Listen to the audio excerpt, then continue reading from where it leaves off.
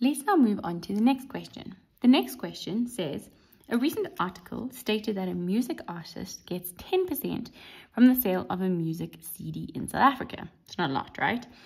The pie chart shows how the money in rand for one music CD is distributed. Now, be careful. There's always this temptation when you see a pie chart, be like, it's percentages, adds up to 100. That's not what it said, right? It said it's in rands, so it might not add up to 100. Be careful. Okay, there's all my labels. Fantastic. Remember, I said don't spend too much time sort of getting through the information. Just kind of look at it and then go straight to the questions. Let's look at the first question. Use the pie chart above to answer the questions that follow. Okay, so it says give the acronym for value added tax. That's not a difficult one, right? You kind of just look at the first letters of each of the words there, and it is VAT.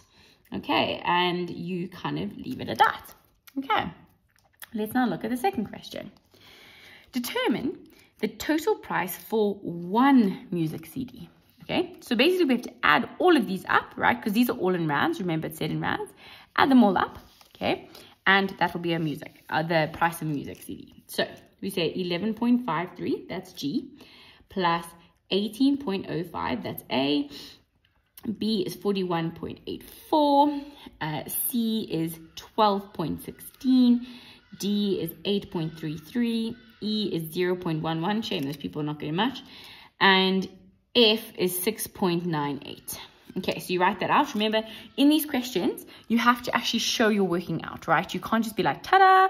You have to show you're working out because it's more than 2 marks. So let's put this into our calculator. Be careful to type this in correctly. Most common mistake that students make. Okay, 41.84. I don't know if you can see. Yes, there's my calculator. Then there is 12. Ooh, what am I doing there? You see, this is the mistakes that we can make, that we mustn't make, because these are silly mistakes. Okay, and we're almost there. And our answer is, ta-da, 99. Now, is it 99 just rubbishes or nonsense? No, it's 99. I don't know why that came to my mind, but that is your answer. Okay, so it's 99 rand, and we then move on. Please note here, what did I do? I put in my unit of measurement. Important, you get marks for that. Then it says, calculate the amount that the music artist receives for one music CD as a percentage of the amount received by the music store. Okay, so let's make sure we're understanding here. Okay, the music store is B. So this is the music store. Then it says we're wanting the music artist, what they receive. Let's see the music artist. The music artist is D over here, right? So it's going to be 8.33. So we're going to say 8.33 over 41.84. I'm going to times that by 100 to get a percentage. Now, the common mistake students make here is they put the 8.33 over 90.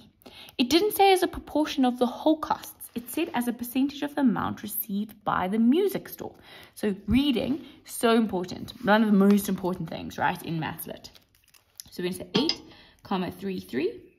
And we're going to put it over 41.84. They asked for a percentage, and we know this is our standard way of converting a fraction into a percentage.